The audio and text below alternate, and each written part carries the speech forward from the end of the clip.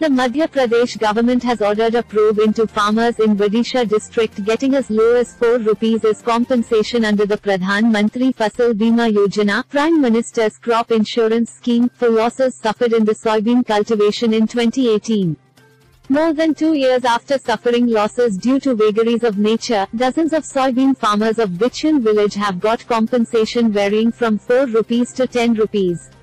This is ridiculous. I have ordered an inquiry as in how they arrived at 4 rupees for compensation. Also, after consultations with the Chief Minister, we have amended the rules and directed authorities to ensure that no one gets less than 2,000 rupees as compensation, State Agriculture Minister Kamal Patel told India Today, while blaming the previous Congress government for the present mess.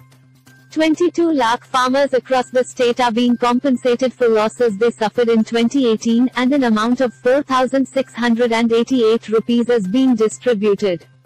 This amount should have been 6,100 crore rupees, but the previous government brought down the insurance cover to 75% from 100% to lower the premium. Also, they never paid the premium, Kamal Patel added. Farmers are yet again in focus in Madhya Pradesh as both BJP and Congress are trying to woo the crucial vote bank ahead of the by-elections on 28 seats, which is likely to be held along with Bihar elections.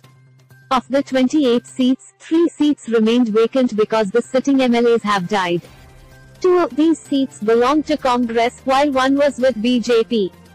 Of the remaining 25 seats, 22 are those vacated by Congress ministers and MLAs when they brought down the Kamal Nath government in March 2020. 3 other seats were vacated by Congress MLAs who joined BJP after the formation of the Shivraj Singh Chauhan government.